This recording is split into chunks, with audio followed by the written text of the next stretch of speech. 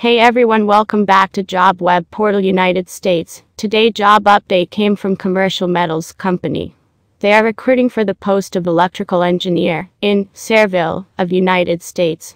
Watch this video till end. I will tell you the entire job information and what are the job responsibility and how you can apply for this job. If you are watching this channel first time, then subscribe to this channel to get the upcoming job information immediately. If you want upcoming job information ASAP, then type jobwebportal.com on Google to get upcoming job information. Let's get started.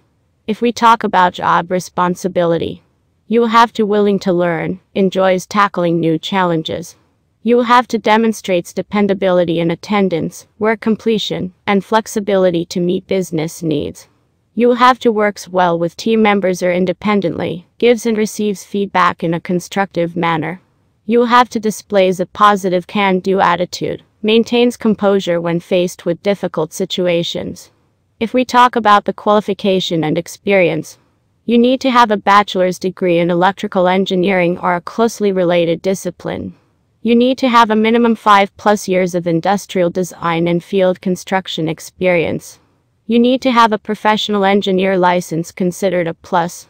You need to have a basic knowledge of computers and MS Office programs Outlook, Word, Excel, PowerPoint, proficient with AutoCAD 2016.